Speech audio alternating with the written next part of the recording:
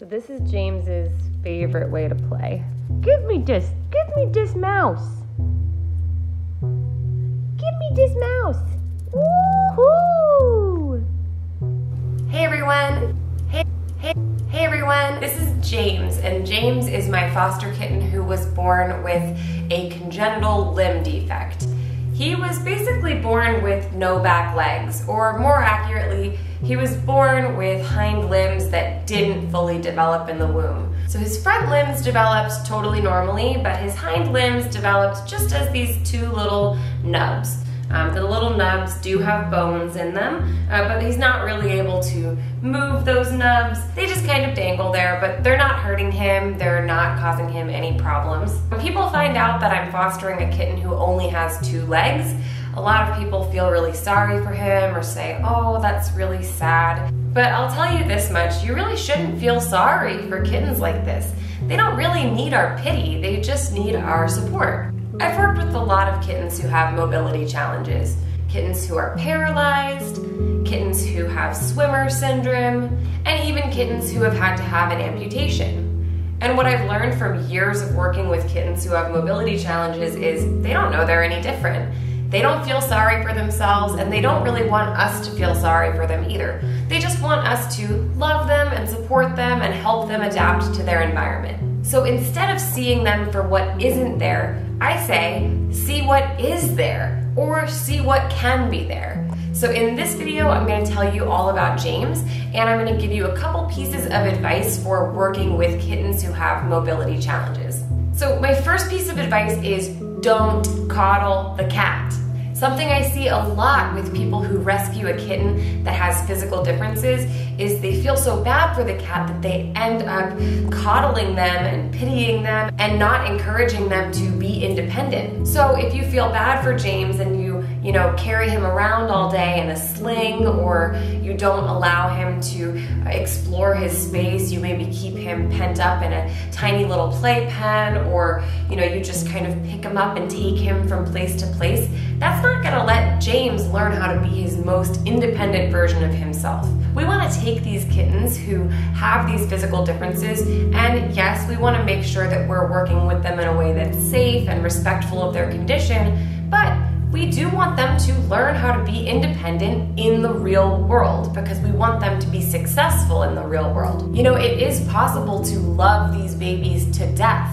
If you love them too much and you coddle them too much, you can actually end up really harming them. The only way to gain mobility is to exercise. So I have to encourage him to move. And yeah, you feel a little bit bad when he's looking up and meowing at you and going, you could just carry me. But guess what?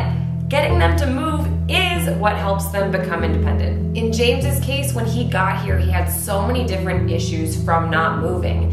His chest was really, really flat, probably from being prone and laying in one place.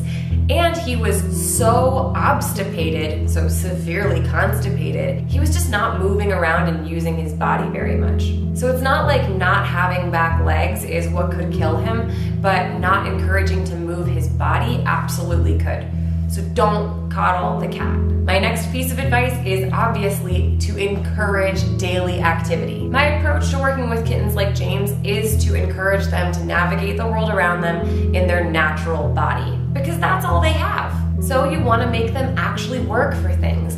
I could put James's litter box and his bed and his food all right next to each other, but instead I put them in slightly different areas so that if he wants to eat, he's gonna have to get himself up and go over to the food. James, it's time for lunch. I'm not feeding you in bed, you gotta come out of here. Come on, there we go. And let me tell you, this little guy is very food motivated. So he has learned the sound of that can, and as soon as that can of food opens, he will get himself over to where he needs to go, and that's good exercise for him. When it comes to playtime, he would love if I just brought every single toy right to him, right? You know, and it's true, he likes to spin in circles and just work within the area that's easy for him to navigate. But instead, what I'll do is actually encourage him to exercise by dragging a wand toy along the floor. For him, he had such limited musculature in his front limbs that it actually was a little bit hard for him to move himself around. So what I did was I would lift his booty in the beginning and give him a little bit of a boost. That would help him move right along. And I even made this like really silly hat for him where the hat had like a wand toy attached to it. So while I moved, the wand toy moved and I could come behind with him and kind of hold his rear end while he chased it. But that gave him the chance to actually, you know, use those front limbs, get some practice exercising, and then eventually he became able to do that without the help. And that kind of goes to my third tip, which is that you want to adapt your environment to the needs of the cat. It's not that your cat is bad at getting around in the environment, it's that your environment is not suited to the needs of the cat. So you want to think about that. I mean, in a case of a kitten who has no back limbs or paralyzed back limbs, these are situations where the cat is really dependent on their front limbs and on their claws to get them around. So maybe you don't want them to be on tile or on wood or something like that. Surface like carpet can be a lot better because they can actually pull themselves forward. So maybe get some carpet runners throughout your house. Or you can use yoga mats. I use yoga mats or athletic mats when I have a mobility challenged cat because it does give them that grippy texture where they're able to really pull themselves around and start working those muscles. There's other things that you can do to adapt your space. Obviously, James really likes being in the bed, but he can't hop up here. So I have two different things for him. I have a set of steps and I also have a ramp, and he can practice doing both of them. It was a lot of practice for him at first. I help him practice going up. Okay, let's see if you can do the stairs. You ready? Whoa, strong man!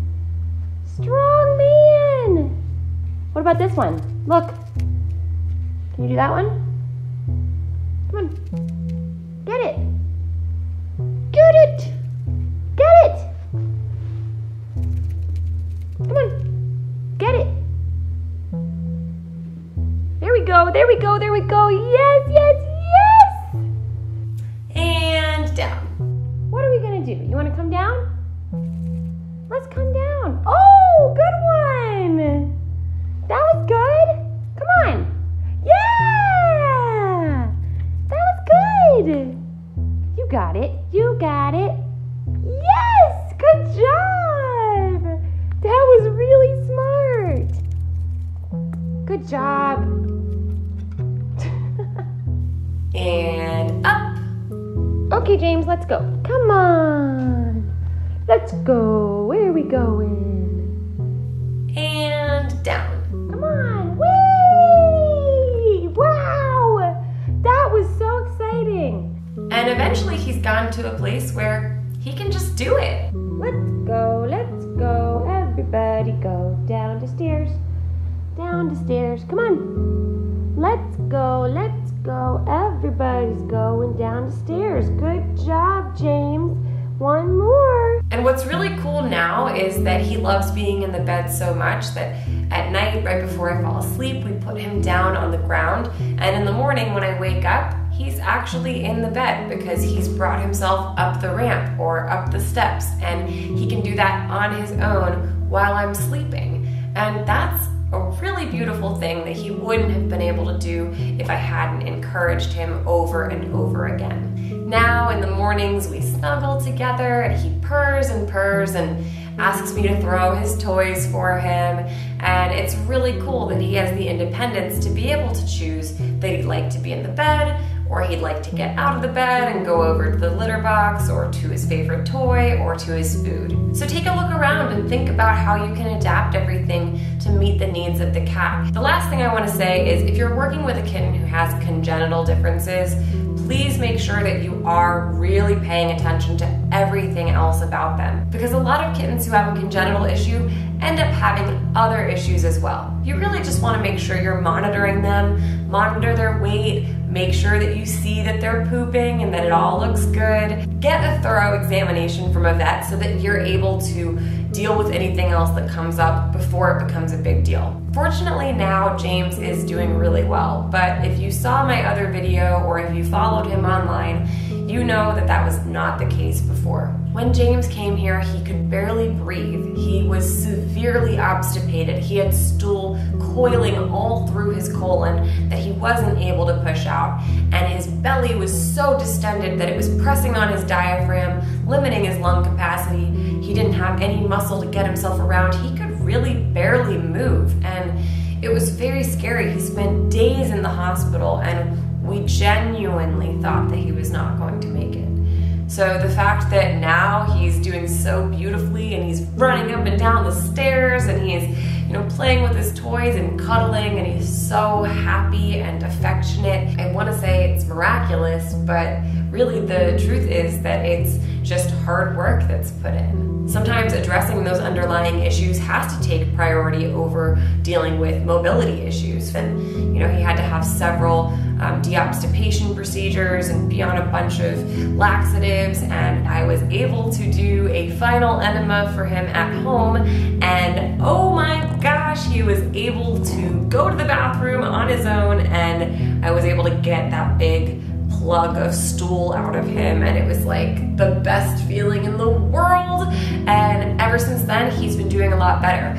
Once he was not backed up, he was able to keep everything moving smoothly. I was able to get him in a good litter box routine, and then I was able to move on to all of these other issues. So please make sure you're addressing all of the underlying issues first. Deal with those, then you can focus on making sure that you're encouraging that active participation in exercise. Make sure that you are adapting their environment, and remember, don't coddle the kitten. Don't pity these little guys. Just spring into action and do the right thing for them. Little kittens like James are euthanized all the time because we feel sad for them and because we pity them. And that does them no good at all. So please don't just see what's not there. See what is there. See the potential. He is filled with potential, and he is going to have a great life because he has a foster mom who saw the potential in him. So if you're working with mobility challenged kittens, don't feel discouraged. Just look at them and all of the potential they have to live an awesome life, and then take those steps to make it happen.